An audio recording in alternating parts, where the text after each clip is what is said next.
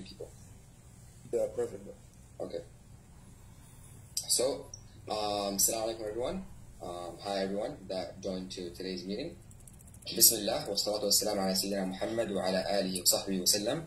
In the name of Allah, praise be to Allah, and blessings and salutations and peace upon our Prophet Muhammad, peace be upon him, his family and his companions. I want to welcome everyone for joining us for today's meeting, or today's event per se. My name is Awab, and I'm the president of the Laurier MSA at the Waterloo campus, and we're very excited to have you all here today. Like I said, I'd like to thank you guys for coming, and I hope this will be beneficial for both the non-Muslims and the Muslims that are in this meeting today. This event is in collaboration with our other campus, the MSA in Brantford, so I want to thank them for joining and helping us set up this event and everything.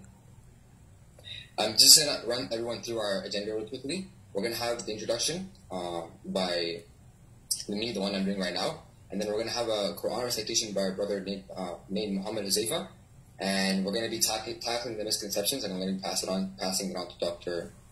Qourshah, and we'll have a closing prayer at the end. So we're going to start, inshallah, right now with the Quran recitation by our brother Huzaifa.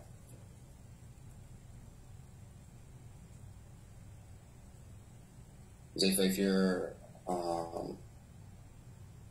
Assalamu alaikum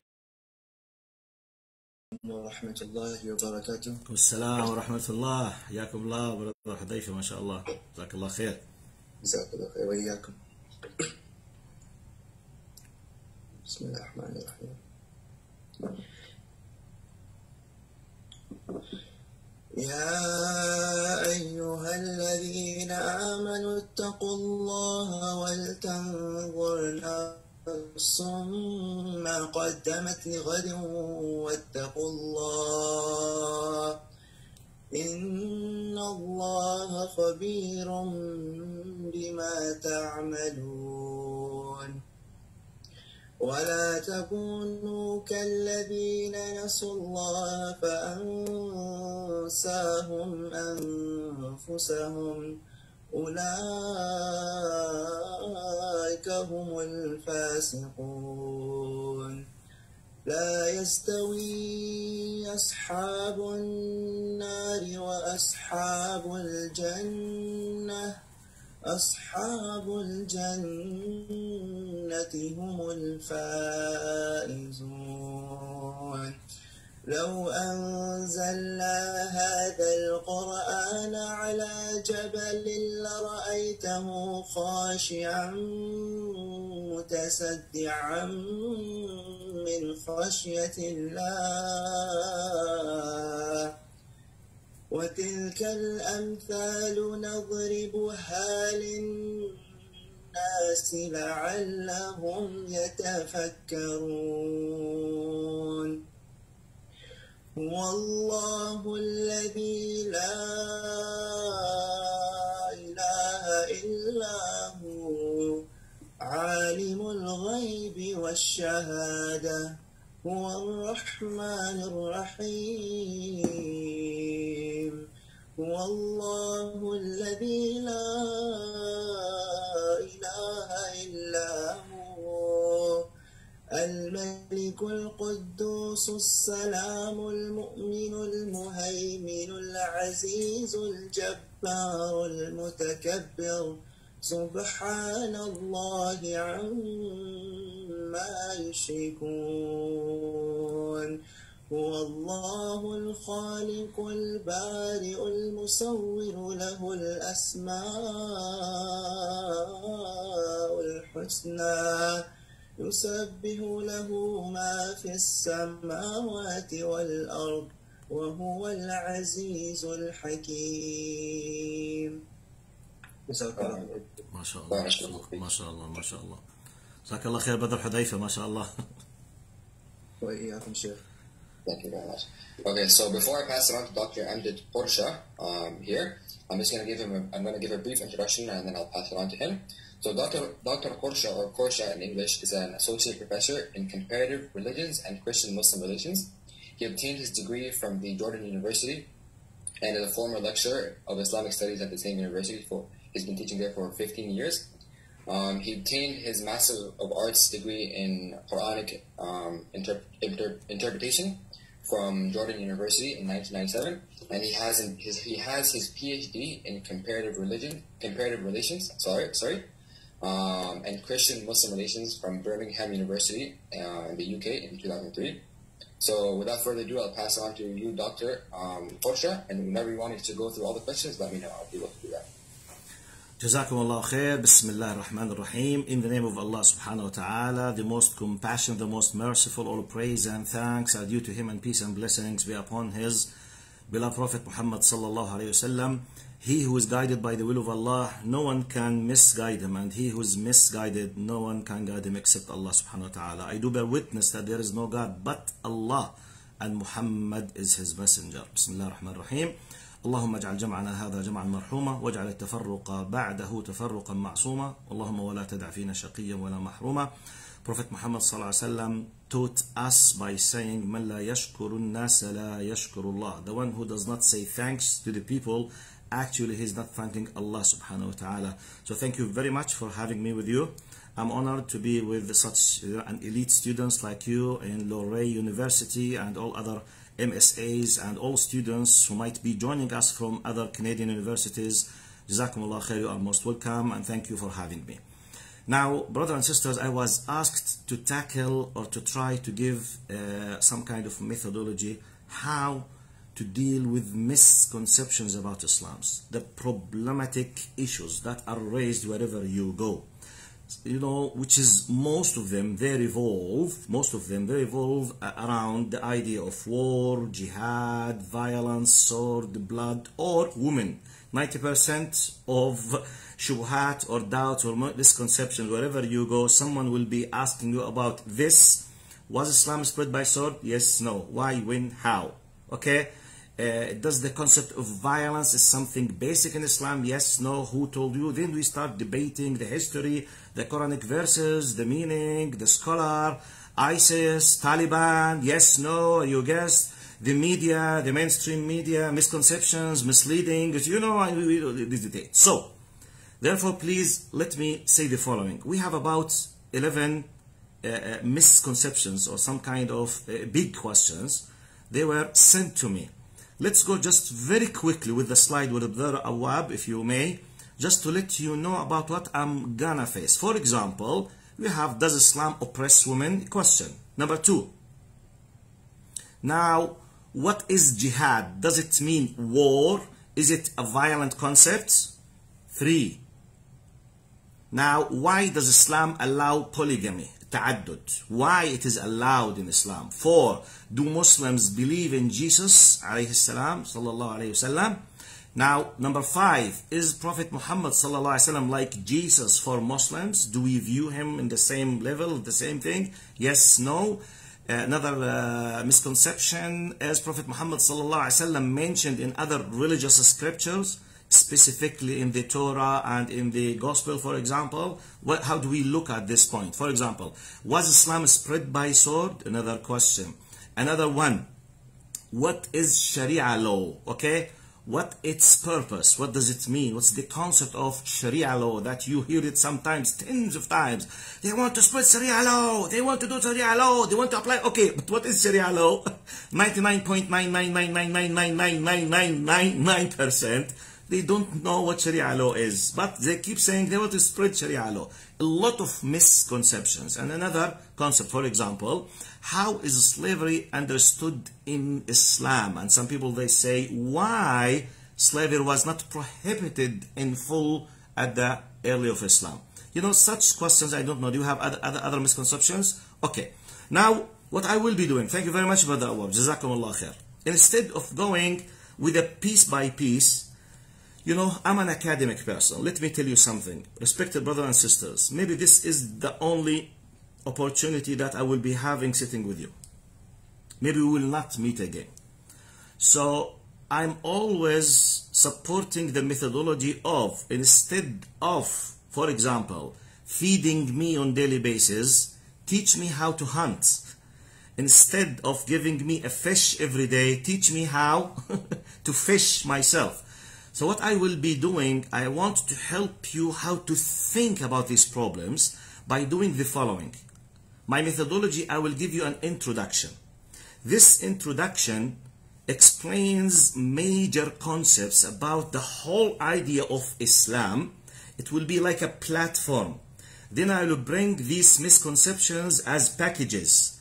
Once you know the foundations of many things, it will be easy for you just to say, okay, do you remember what I told you about such and such? This is the point. Put the Lego. You know the Lego pieces? When it's like what I will be doing like portraying like a big mosaic things. You know, image. I will show you the image. Then easily it will be for you to put pieces in the puzzle. Now, Islam, it's as if some people, they're trying to make Islam as it's a cut pieces, you know, that makes problems. No. We have a clear image for Islam. Let me give you this introduction before I start tackling these doubts or misconceptions one by one or as packages. Now, in the introduction, number one, please bear in your mind that I am not a politician. I am an academic professor. Why I'm saying that? Politicians, including media people, media and politicians, their aim is just, for example, to bring more likes or breaking news. Politicians, generally speaking, on earth, they don't care about telling the truth or the reality. They care about that just to win the elections. Okay?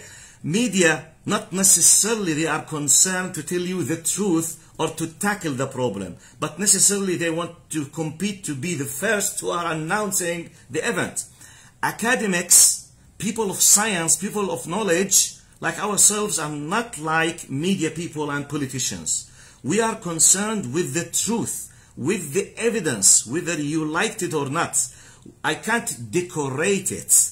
I must help you how to know why this is such and such, you know. So our approach will be an academic one. And I'm very happy that we have Muslims and non-Muslims, because in such brain, you know, storming sessions, real deep academic sessions, we will be able really to fix the misconceptions. Unfortunately, not in the media or in politics, unfortunately.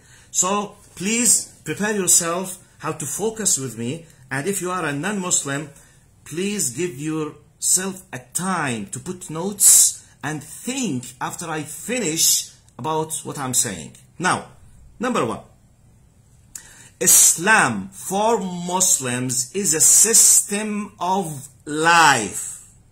I repeat, Islam is a system of life. Islam is a constitution for humanity from their Lord, as Muslims believe. So, when we speak about Islam as a religion, please, I beg you, don't understand the concept of religion for Islam through the Western European Christian Catholic Church experience. We have nothing to do with this history, because millions of Western people, very nice people, and they are seeking the truth, but their concept for religion, when it's mentioned, it's through which glasses? The glasses of their experience with Christianity. Christianity in Europe has a specific historical experience. We have nothing to do with that. In the Western European church experience, religion confronted and had a big fight with their people. They reached up about 220 years ago in the French Revolution to some kind of settlement, which they called it in 1998, which is the French Revolution, and they reached to what we call now secularism. Now, secularism, it was a Latin word, means the world, al-alam, which means, and one of its understanding, to separate religion, which for them was the church in Europe, from the state, or detaching religion from life. So they ended up, since more than 200 years, generation and generations, they, okay, not Muslims, I'm talking about Western European Christian church experience in specific, but they are dominant now. So their view for religion, wherever they go, it goes there. So when religion is mentioned, they will think, okay, what is religion? The experience of European religion ended up by, when you say religion, recording in progress. Most likely religion means spirituality. Religion means private affairs between you and Lord. Religion has nothing to do with politics. Religion has nothing to do with tax money. Religion has nothing to do with, for example, state issues. What is religion? Religion is supplications. Religion is my personal redemption, my cleansing of my heart, which is true as part of the religion. But this is not the religion for Muslims. This is the latest version of Western European experience with religion, i.e. Catholic Church in Europe. This is not the Islamic understanding for the concept of religion. By the way, this point will solve 50% of the misconceptions by default. Because for us, we believe, this is part of the introduction. Now, another concept in my introduction. We as Muslims believe that we are continuation for the previous messages from God. We believe that God created a human being starting from Adam, and he sent them prophets and messengers. We know about 25 of them by names, and we know that God sent many others we don't know by their names. So we believe that all prophets and messengers like Adam, Idris, Noah, Abraham, Jacob, Joseph, David, Solomon, Jesus Christ, Muhammad, all of them, they were sent from one God. His proper name in Arabic is Allah, okay? In English they say God. Now, this Allah, God, Allah subhanahu wa ta'ala, God Almighty, we as Muslims believe He sent prophets and messengers with one religion in terms of faith and values, no change. However, He sent different messages in terms of teachings, and regulations, the practical things to be applied in our daily basis. So different messages. The word message or teachings in Arabic is Sharia. In Hebrew, it's Torah. In English, it's law. So Sharia law means the law of the law. It means the Torah of Muslims. So when someone says, okay, what about Sharia law? You are asking about the Islamic law, which is what? It's Islam. It's all of Islam. Anything which tells you yes, no, do, don't, like Jews they have in their Torah, it's the same. So let's go back now. Don't judge me as a Muslim or me as an Islam through the Western Europe. I repeat, Western European Christian Catholic Church experience. Okay, please leave it aside. Listen to me as I understand my religion. My religion is a constitution of life, a system of life sent from the same God who sent all prophets and messengers, and we believe this is the seal of the messages, which contains all the previous. We as Muslims, we believe our Quran as a book, as a message, it's a constitution, okay? It's not the full law, it's a constitution. Like, for example, American Constitution. Then you have American law. Then you have tools to apply the law, democracy, okay? So, therefore, one of the most biggest misconceptions that must be fixed at the very beginning when you listen to Islam, don't view Islam like Christianity, with all due respect for other religions. Look at me like a constitution in a modern state. Exactly. So Muslims, they believe in the concept of a modern state, starting from all concepts of a country, of a state that has a law for finance, a law for money, law for family, law for war, a law for example, defense, which includes the army, a law for families, a law for every conduct, every aspect in your life is part of this country, state law. This is how Muslims understand their system, Islam. So when we say Islamic religion, we are not discussing spirituality just.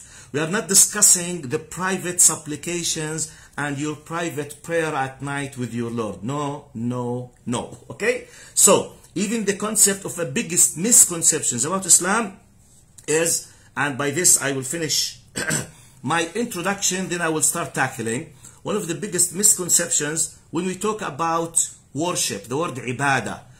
Because we believe as Muslims, we were created in specific. God says in the Quran, وَمَا خَلَقْتُ الْجِنَّ وَالْإِنسَ إِلَّا لِيَعْبُدُونَ. Verily, indeed, I have not created the jinn and the human beings, but to worship me. Okay. The word worship is misunderstood among Muslims themselves, even Arabs who understand Arabic, for many, many reasons. The word worship, which in Arabic, ibadah, from abada, the root verb is abada, okay, ibadah. Now, it translated worship. Now, the concept of worship for many people is ritual worship, which means like when you go to the masjid, when you go to the mosque, when you do the ablution, the wudu, when you perform your prayer, when you go to the pilgrimage, for example, or to do the umrah, when you go to hajj, for example, you know, when you fast the month of Ramadan, when you observe the month of Ramadan, these are called ritual worships. Now, the word worship in the verse, which we were created to apply, does not mean just ritual worship. Rituals are less than 5% of Islam. Let me give you the definition of worship. Worship, ibadah, means in Arabic, when you go to lexicons, when you go to the dictionary, you know, the old lexicon, what's the definition of literally of the word in lexicons? قال عبادة تعني الانقياد والخضوع التام دون أدنى شرط. Ibadah means full obedience, full submission without any kind of preconditions for anything. So you might be a worshipper for yourself, your desire. You might be a worshipper for a person, or a party, or a country, or God. So this is general. Ibadah, worship in Islam means to submit yourself to the will of your Lord in every single aspect of your life. I repeat, submit in every single aspect, which means your personal life, family life, food, clothing, drinks, politics, state, war, travel, money, everything. When we understand this about Islam, that Islam is a constitution of life, and Islam is a system of life, and it's the seal of the religion, sorry, the shara'a, or the teachings of God, and it's for humanity. And because Muslims believe that Islam was not sent for Arabs, no, because Allah subhanahu wa ta'ala addressed Prophet Muhammad, as we believe, قُلْ يَا أَيُّهَا النَّاسُ إِنِّي رَسُولُ اللَّهِ إِلَيْكُمْ جَمِيعًا. All people, I am the messenger of God for all of you. So this constitution has been designed by God for humanity till the day of judgment. Depending on this introduction, let's come to understand the following misconceptions. The idea of jihad, sword, violence. I will not waste your time and my time. Ask simply a question. Is there a state on earth without an army? I repeat, forget Switzerland. Switzerland has a very, very, very special status after the Second World War. Now, any normal, for example, United States without an army, is it a state? Okay, no. Here, we Canada. Canada, do we have an army? Okay. So, okay, what is the purpose of the army? Spread roses? Or frying eggs? Or spreading cookies? What do armies do on earth? They are ready to fight, defending themselves first of all, and attacking any possible threat, plus traveling and fighting evil people to save oppressed people. True or false? I repeat, any modern state, they have armies. Armies, they are called army because they have arms. Now, United Nations, do they have special troops? They go to spread peace. How do they spread peace? By sending troops with machine guns, and though they go kill people sometimes to establish peace. Please focus with me. United Nations, do they have troops with weapons? And sometimes they have, I repeat, they have to fight and kill to settle peace? Yes or no? Definitely yes. This is Islam. Please don't forget your time with what is jihad? What is jihad? Islam is a system of life. It's like modern states. Jihad, its literal meaning means to struggle. And it has a personal jihad and a general meaning. To struggle all kind of obstacles in your life, yes. But, well, okay, does Islam promote peace? No, no, no, no, no. Islam is a system. It promotes justice. If someone will attack Muslims, they must fight. It's an obligation.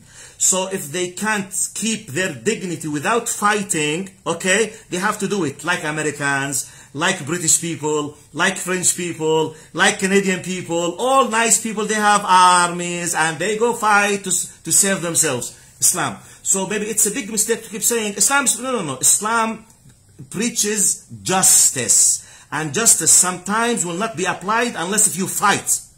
This is what is fight. This is jihad. Does Islam use the sword? Yes. All religions, they use the sword. All countries, they use the sword to defend themselves and to fight their enemies and to save the oppressed. Period. That's it. That's it. Now, if you want to say Islam was spread by sword, okay, this is a big mistake of ignorance. Because I will give you just a quick, if you want to challenge me with statistics, with figures, you know, figures, you can't play with figures. Prophet Muhammad sallallahu alaihi wasallam. Now, by the way, by this, the concept of violence, jihad, all of these things, it's covered. Let me give you now the practical historical evidences, which means the concept of violence. Because don't judge Islam through the word of violence, because what do we mean by violence? Any armies using violence on earth, even United Nations. If you want to say anyone who's using a power to fight anyone is a violent, it means all countries on earth, they are using violence, including United Nations and United States and Canada, all the countries, because they have power and they use it to defend themselves or defend others. Now, if you want to say, okay, when do we justify fighting, or justify, what does it mean justify? You have valid reasons, ethical reasons, legal reasons, okay, depending on something acceptable by law to fight. This is Islam. We are not just chickens sitting there and anyone comes, they want to kill us. Okay, we are spreading peace, please, just okay, kill us. No, we are, no. Islam asks you to protect your dignity, okay? When someone is about to kill you, you have to fight back. It's like any normal group of people on earth. This is Islam. But what about, now for example, the historical evidences of this? Just simple example. And I told you, I'm an academic, I'm not a politician. I'm not gaining any one of you to go and to vote for me, okay? Not even in the social media. So I have to say facts for you, because you are seeking the truth, Muslims and non-Muslims. Prophet Muhammad, in his 10 years, after the 13 years in Mecca, for non-Muslims, maybe you don't know, for example, that Prophet Muhammad, sallallahu alaihi wasallam, peace be upon him, he stayed in Mecca for 13 years, then in Medina for 10 years. In Medina, he established what we call the Islamic states, okay? And it was tried now to destroy this image by, unfortunately, you know, those terrorists of ISIS, unfortunately. You know, the concept of Islamic State, it's a normal concept for Muslims historically. So Prophet Muhammad established a state at that time. Now, the state was in need to defend themselves because the polytheists, the non-believers of the Arab pagans, they were fighting them. So Prophet Muhammad, according to the historical records, which is our historical records, he made like a small, about 70 plus battles. We called Ghazwa and Sariya. Okay? Ghazwa and Sariya, two definitions. It's right. When a group of soldiers, they are sent to fight someone, either to defend or to attack or to save someone. If a Prophet Muhammad with them, it has a name.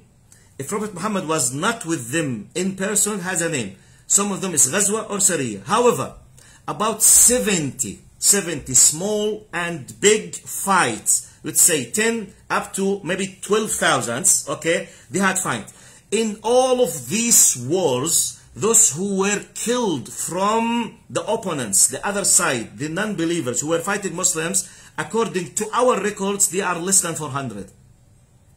All of them were killed. 10 years of fighting, I repeat, 10 years of fighting, those who were killed less than 400. Go and now see all other cultures. First World War. Muslims have nothing to do with this. Second World War. The total of casualties who were killed in First World War, Second World War, basically it's to many statistics, the minimum that I have read is about 58 to 62 millions. The maximum is 82 millions. And by the way, most of them, they were not killed by mass destruction weapons. Even Hiroshima and Nagasaki by Americans, it killed just in Hiroshima 125,000, not millions. Most of them, they were killed with the classic, you know, tanks and, you know, machine guns, 80 millions.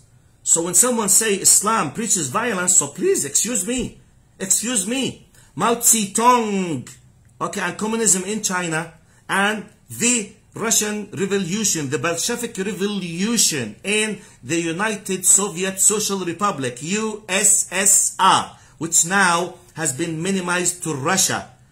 When they established in 1917 as an communist atheists, okay, they killed about 80 to 100 millions to establish their state. In China, about 80 millions.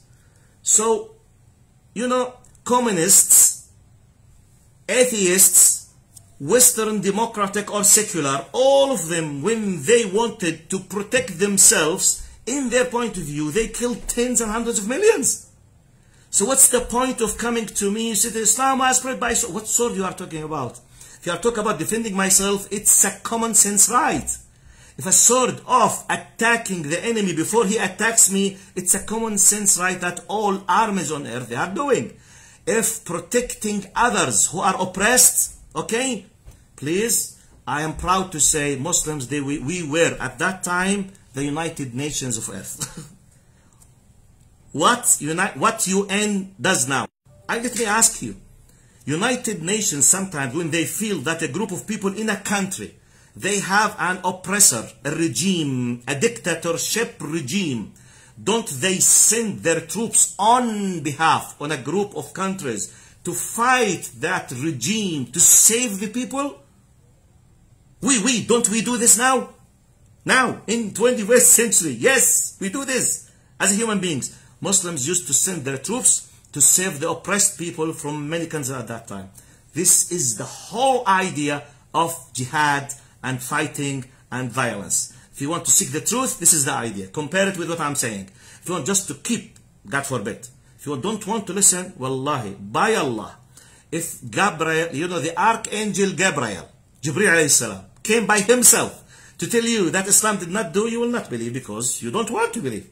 So this is very simple. By this, I have answered the questions of, you know, because it's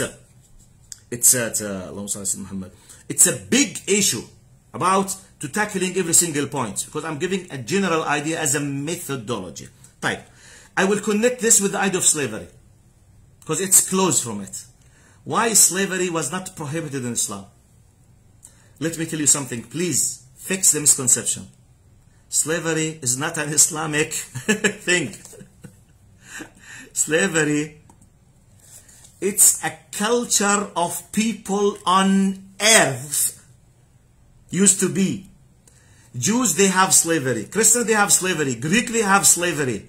Romans, they have slavery. Persians, they have slavery. Pharaohs, they have slavery. Indians, Hindus, Zoroaster, all people, I challenge, if you know about, sorry, go and read. Sorry. So look what happened. You need to understand the historical context. Slavery is a basic part of the people on earth at that time. By the way, not that time. Just recently, a few tens of years ago, United States, they stopped slavery. And you know this. By the way, the war between North and South in the United States, just less than 200 years, was because of what? Was because the North wanted to free slavery, and the South of the United States, their economy was completely dependable on slavery in their farms. So they were fighting the North because they want to free slaves. We are talking about decades, just in our neighbors, the Americans. So it was a culture of people on earth. In Europe, in Asia, in Africa, wherever you go, it has nothing to do with the color. Slavery from white, slavery from black, slavery from any color you could imagine. All people, they are slaving each other. Now, the most important, powerful tool for people on earth to enslave others was the invasions and wars. They attack, they kill, they occupy, they enslave. This is the culture of people on earth. Okay? Go and read that. By the way, even Plato with his utopia, when he imagined, you know, utopia, the very idealistic city, he was not even to imagine a city without slaves. So, when Islam came, Islam started growing in an environment where 100% of people from different religions, cultures, races, they depend on slavery in their life. It's part of the economy. It's an industry. It's a power. It's farming. It's industry. So Islam came. When you ask me why Islam, wait. Have you understood this? Okay. On that, look how Islam was manifested. Islam put tens of what we call them in English the expiation or the atonement, which is kafarat. He put about 13 different gates to free slavery. Like, for example, if you killed someone by mistake, you will not be forgiven after your repentance unless if you free a slave, for example. If you had the sexual intercourse in the day of Ramadan with your wife, okay, you will not be accepted and forgiven unless if you free a slave, for example. So if you made an oath and you wanted to break it, you swear to do something. So we call them kafarat. Kafarat, which is the expiations or the atonements. Now, Islam came and opened about 95% of gates to free slaves in the society gradually in a very, very clever social, socio-economic, logical way, because it was rooted in the culture of earth. Okay? But did not prohibit slavery 100%. Why? Islam kept just one small gate, no full prohibition. The reason? Because Muslims, they were attacked and had wars with different cultures around them, and they were enslaved. Muslims themselves, males and females. Persians, they were fighting them. Romans, they were fighting them. You know, people in the south, Arab, they were fighting them. So they had a lot of enemies. All of them, they were enslaving. Please focus with me. All cultures around Muslims, they were enslaving Muslims, males and females. They will be a slave boy and a slave girl, completely. All cultures and religions, Christians and Jews, and all of them, they have slaves. So, imagine how silly Muslims will be, how weak, how stupid Muslims will be, that their religion tells them, when you fight with someone, if they captured thousands of you and made them slaves, and you were able to take part of them, don't enslave them. Just give them food and take care of them, then give them a salary and say bye-bye, go back to your country, don't do anything. But no problem with your brothers who are enslaved there. No problem with your sisters who are enslaved there. What kind of stupid attitude is this will be? What kind of weakness of a system of life? It's a state. It's a state. It's a country. Like any country now. So this simple gate that not the full prohibition of slavery was left, this 5%, just to protect yourself, that what you do with me, I will do with you. Now, later on, people, because of the new civilized way of thinking, slavery, in theory, should have stopped. But it did stop. But Muslims, they were the first group and nation on earth who put a system to free slaves. If I have a time to give a full lecture about how people who used to be slaves in Islam, when they are freed, they became big scholars. They became big, high-ranked people, which did not happen in any other culture. So when we say why slavery was allowed, understand in this context. When you put it in the context, I believe if you are seeking the truth, you have to respect completely the amazing achievement of Islam and Muslims in this. Now, if I want to do it in a little bit more academic and more political attitude, please look to other cultures, what they do with African peoples, and we know what Britain did, French did, and how many millions they killed from Africans who were brought as slaves. Just, I'm talking about few hundreds of years ago. I'm talking about 200, 300, 150, 120 years. So I'm talking about Islam, 1400 years. God established this system to free slaves and to give it to protect yourself. Understand it in this way. So by this, the concept of jihad, sword, violence, slavery is covered. Okay? Let's move to another concept now. The concept of woman in Islam, which includes hijab, includes dressing code, includes oppressing of women, includes polygamy. Many different things. Endless questions about this concept. Now,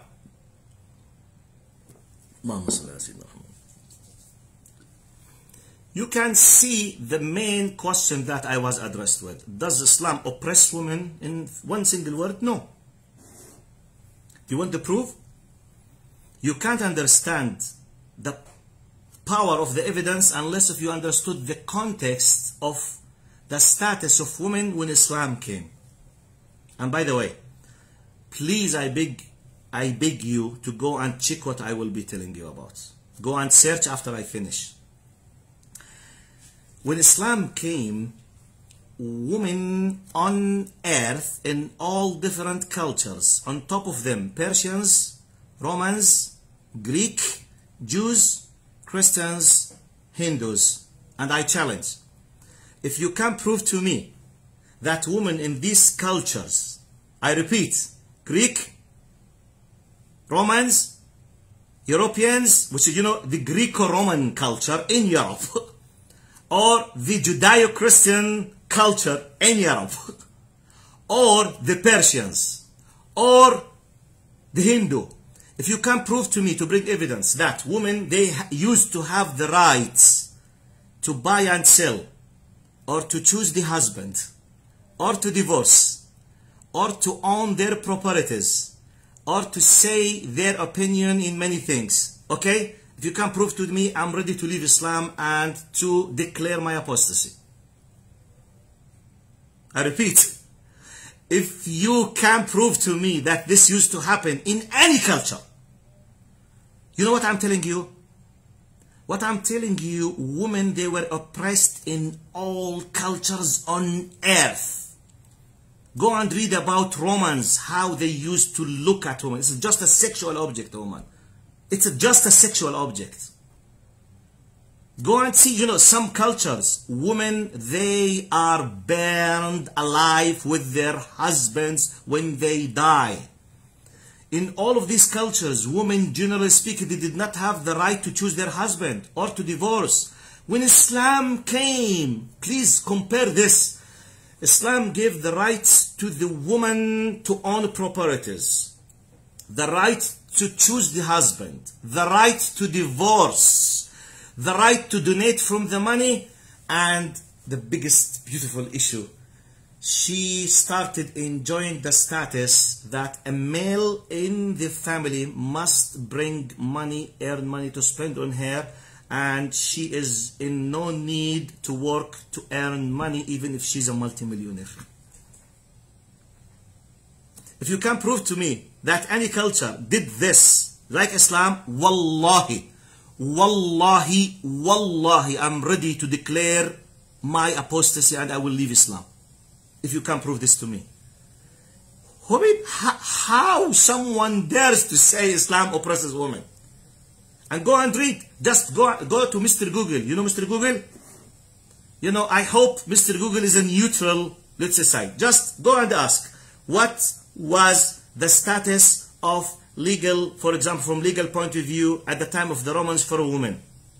Have women, for example, were women having the right, for example, to do such and such and such and go and just go and read, okay?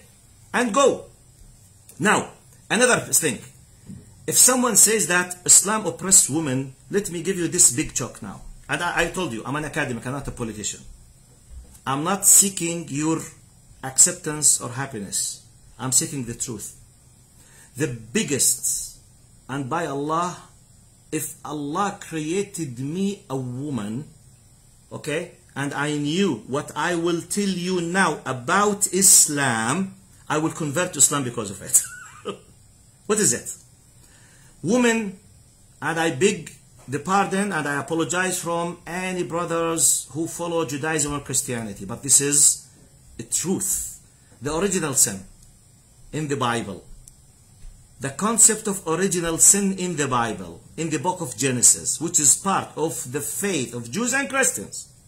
Who is responsible on kicking us out of the Jannah, of the paradise? It's Eve, our mother, which is completely unacceptable and rejected in Islam. Women, you say, Islam came 1400 years ago. 600 years before that, Christianity. 2000 years. 3,400 years ago, Judaism, or Moses, peace be upon him, in specific. So we are talking 3,400 Jews, 2,000 Christians, 1,400 Muslims. Now, women, they were accused of being the main reason for the fact that we are suffering on this earth because of the concept of the original sin. In the Islamic understanding, Islamic faith, God sent a clear message. قال فوسوس لهما الشيطان. The Satan whispered for both of them, for Adam and Eve. قال فأكلا منها. They both listened to Iblis, the Satan, and both they ate. So the responsibility was completely justice, equality. You see equality in Islam? Both of them, they were equal in committing the sin. Not Eve, not the woman. It's not just that.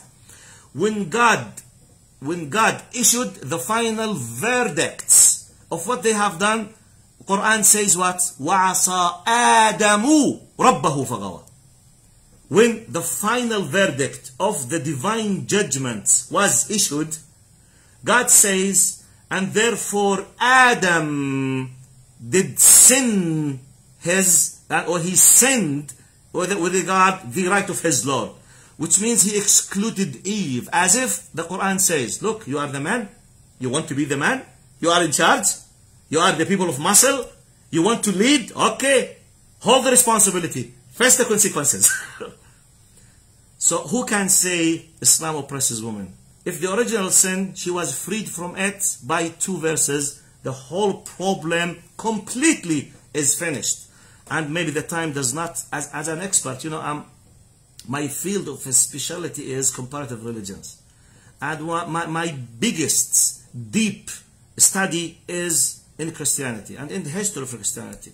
But you know, the time does not have the time to tell you about what happened with women because of this way of thinking. So how come we say Islam oppresses women? So, you know, Islam, let me please go to Wikipedia and ask Wikipedia or ask Mr. Google, when French law allowed women to have full, free rights to do whatever they want with their properties and real estates that they own? I challenge you. I will not give you the answer. Go and ask. When French, I'm talking about secularism and liberty. I challenge you, go and see when 1400 years ago, Muslims, they were giving the woman the full right to marry, to choose, to divorce, to own money, not to bring money to own. And even if she's multimillionaire, she's not asked to spend one single penny, even if she's a multimillionaire. So where is the oppression of women? I don't know. But however, let me fix final misconception. If you want to tell me that we have some backward people in the Islamic culture who have their own cultures and they oppress women, Islam has nothing to do with this. If you want to use this way, let me, please, I beg your pardon.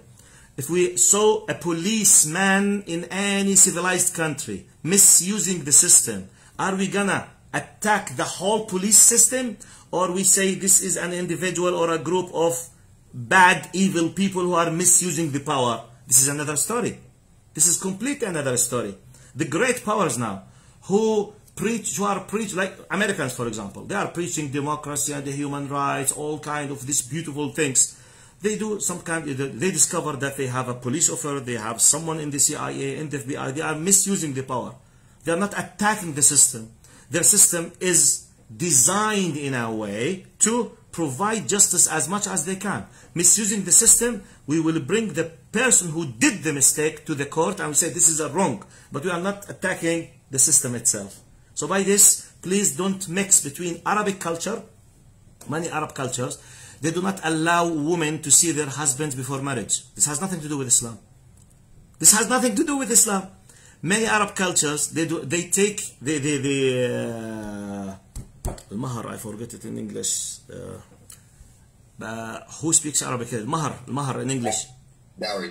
Dowry, yes, Jazakallah khair. Okay, now the dowry.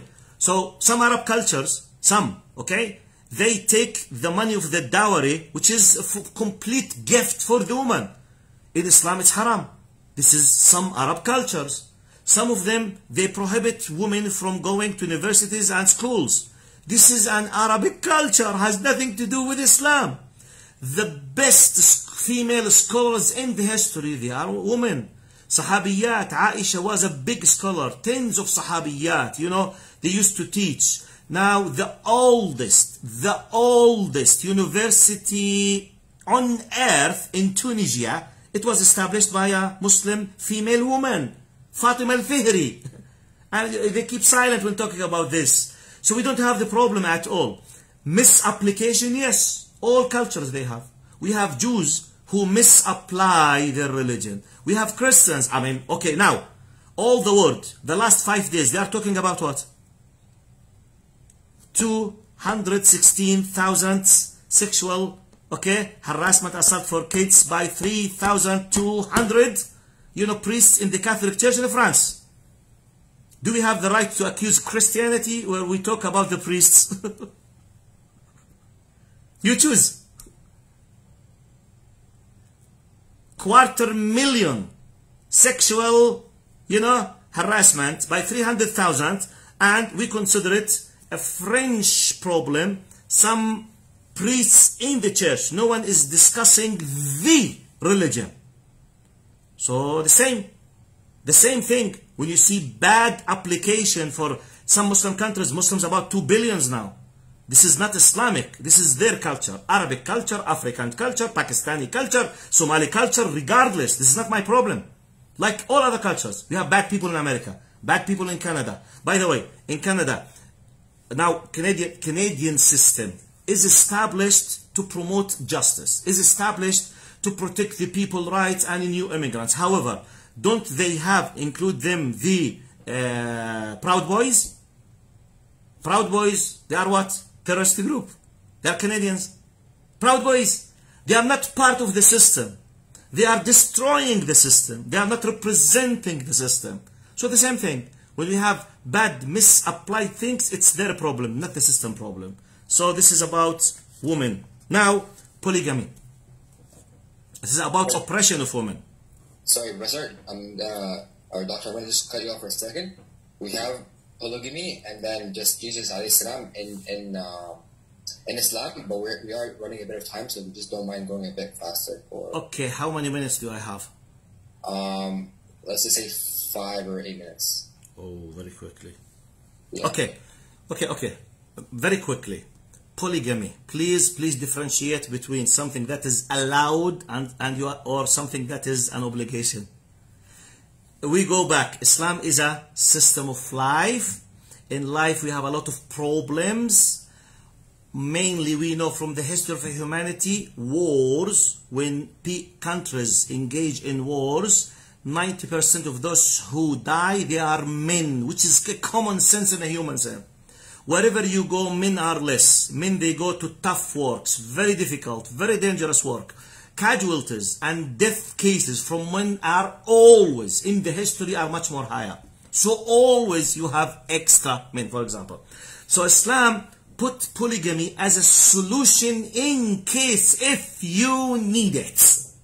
It's not part of what you have to do it. Please, just that's it. We have a huge law, big constitution. When you face a problem, use this law, but with the condition of justice. Because if you can't do justice, it will be prohibited. So what's the problem? Very simple way, instead of doing else. I hope if you have more time. But now, Jesus Christ, let me tell you something very, very quickly. As I told you, we believe in 25 prophets and messengers by names. We believe all of them, they sent from God. All of them, they are prophets and messengers. They were chosen by God. We respect all of them. We believe in all of them. And any disrespect for a moment for any one of them, including Jesus, the Muslim, if for example, if you made a joke about Jesus or Moses or Abraham, you will be committing apostasy. You will leave the fold of Islam immediately, from faith point of view. Okay? Out of respect. So basically, Jesus for us is a messenger of Allah, full respect, full dignity, highly appreciated with all other prophets and messengers. They came from the same God, but however, we believe that he was the one before the last. The final one is his brother, Prophet Muhammad. That's it. Prophet Muhammad, we consider him the best and the final, because God decided to do so. But they are all sharing the status of they are prophets, messengers, high respect. No one in Islam has the right. And by the way, Jesus, peace be upon him, is mentioned in the Quran more than Muhammad sallallahu alaihi wasallam. It's not that. The Virgin Mary, the mother of Jesus. I mean, sometimes we have an academic discussion. I challenge my friends, Christian friends. I challenge you. If you can't find something about Virgin Mary in your book better than what we have, I'm ready to leave Islam. So what do you have? I say, have you read chapter Mary? Maryam alayhi salam. High praise the family of Al Imran and Maryam alayhi salam in an amazing way. Okay? Talking about her honesty and chastity and purity and her status and her story in an amazing way. Many, especially Christians, because Christians, they have a very white heart inside themselves. So when they read chapter Mary, many of them they cry, and some of them they convert to Islam. They think that all the time we are saying bad things. No, in our Quran, we respect Mary, we respect Jesus, and we believe she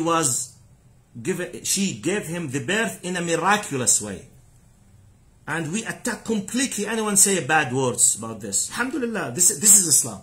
Islam is a system of life from God who sent Moses and Jesus, and it's a constitution which was designed to solve problems of humanity up to the end of the Day of Judgment. And can I just finish? I know still we need a time. Please, let me send just one message. This message for Muslims and non-Muslims. If you want to understand Islam more, if you have some doubts, go and listen to some big scholars who decided to leave their religion, regardless what was their religion, and they said to become Muslims. Listen to them, read to them what they discovered in Islam, or otherwise why should they come to a religion of violence or oppressing women. I'll give you very quickly names, and please put notes. Go and listen and read. From America, read and listen to Jeffrey Lang, professor in mathematics. Jeffrey Lang from America.